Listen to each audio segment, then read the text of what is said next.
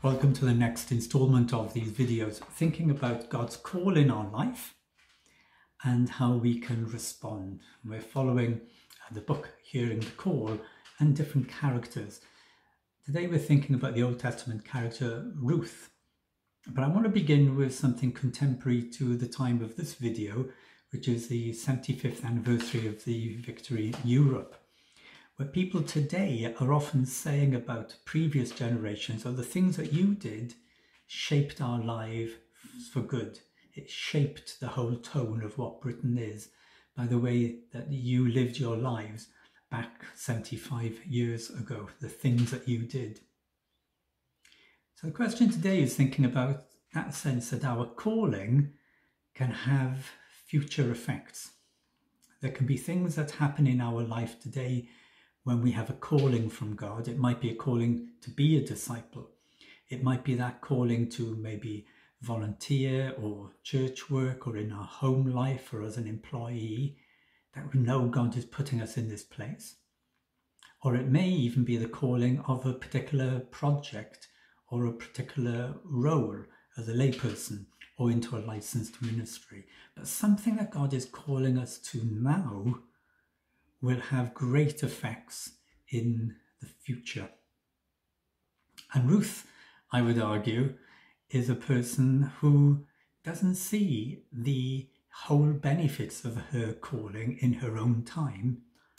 It's only later on, and much later on, that we see how pivotal Ruth actually is to the whole of the narrative of God's faithfulness to the Jewish people and into the entire world.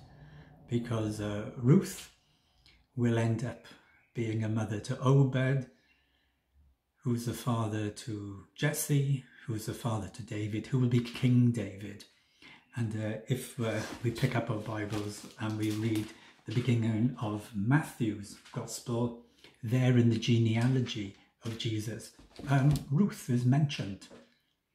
But at the time when Ruth is exploring in a very vague way her calling, she's not thinking about future generations. Her focus is on the here and the now. So this is where it all begins. The account of Ruth starts with other people whom she has no idea who they are, because Elimelech and his wife Naomi are in, let's call it, the Holy Land. There's a famine. They have to migrate to Moab.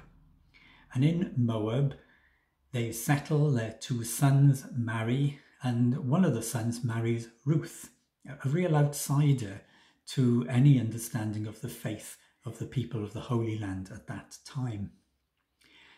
Elimelech, the husband of Naomi, dies, and then 10 years later, both of the sons have died, which leaves the three women to work out, well, what are they doing next in this hugely tragic scenario?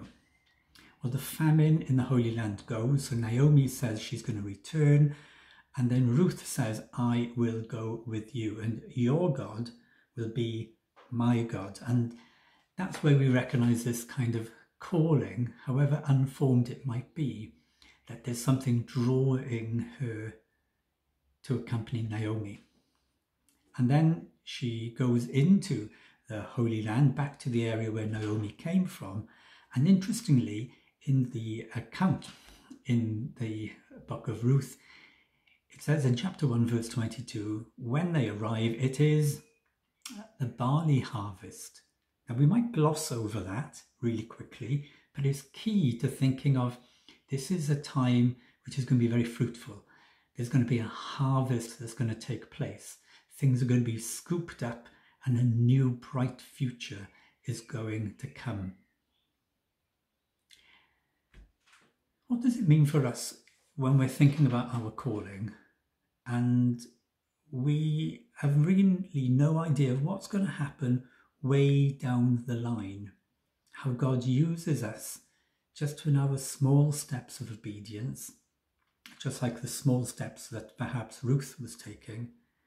And yet in his perspective, God's big plan really expands. Well, I'm going to read from the book Hearing the Call that we've been following, and these are the comments on Ruth. The end of this beautiful story takes us to the heart of the mystery of Christian vocation. Ruth is an outsider with no power or status, only a very incipient faith.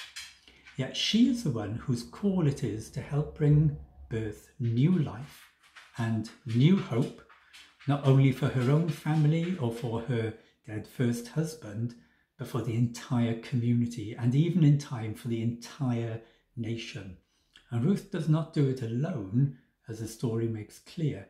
It's God who enables her to give birth to that new life. But her role is absolutely vital. And yet once it's accomplished, she just disappears from the scene. Her work is done, and we see her no more in the account. So with us, like Ruth, we have opportunity at good times and even in tragedy to choose for ourselves a vocation, although it may not be very clear at the time, of God's loving purpose for us and for others. It's great just to pause and think, if you're a person who is feeling an account of God's call in your heart, well, what's that going to mean in the future? That I could be like the seed that can grow and create a brilliant harvest in God's purposes. Something that I'm about can be magnified because of God's power and God's love. Here's a quick story of somebody I knew who had their own tragic circumstances and moved into a parish. When they moved into that parish and health wasn't very good, they started to work out maybe, well, what could be done, as they came in a place with some young children. And whilst the children were in school, she began to explore the idea that she too could help out in kind of school work, going in with a local priest and talking to the children and accompanying them in perhaps assemblies or classwork. And as time went on, that calling to work in that niche really grew and grew and grew. And 10 years down the line, that same person is now running a significant Christian ministry of volunteers working in a range of different primary schools and in different groups, secular and church groups, to share God's love through puppets and through the medium of dance and creativity. Something which began, which appeared to have very little effect perhaps, mushroomed under God's blessing. And I remember speaking to somebody just a few weeks ago who had been one of those children 10 years ago in a class that I was at with the person I'm thinking of. And that person came up to me and said, you know, the assemblies that you were doing, you might have had no effect, you thought, but I encountered somebody one night and I knew that I could either go down a path for bad or a path for good. And I remembered what the presentation in the assembly had been about, and I determined that I would go down a path for good. Sometimes the effects of what we do in our calling are going to be a complete mystery to us, and yet God makes things happen. And that person who I'm referring to, who began working in the schools ministry, is brilliant at it. It's a brilliant lay calling that is having a wonderful effect in her area. So think about this account that Ruth has, where she hears a call and she moves with it and allows God's plan just to unfold and unfold. If you think of yourself in that position, then what might it be that we have to do to become obedient to something which is so much greater than us? What kind of attitude, spiritual outlook could we be trying to cultivate in our life? How are we going to do that? And what might it mean for those who are close to us in our life if we undertake this wonderful task that could be before us. We pray, Heavenly Father, that the excitement of your mission in this world may take root in our hearts and in our life, that we would always be alert to you and your calling, and that you would bring a fruitfulness, a great harvest, even to the small things that we offer in your name. Amen. You're welcome to get in touch with us in the Vocations team, on Facebook in particular, or on the diocesan website. You can also contact me on peterlewis@churchinwales.co.uk. Thank you.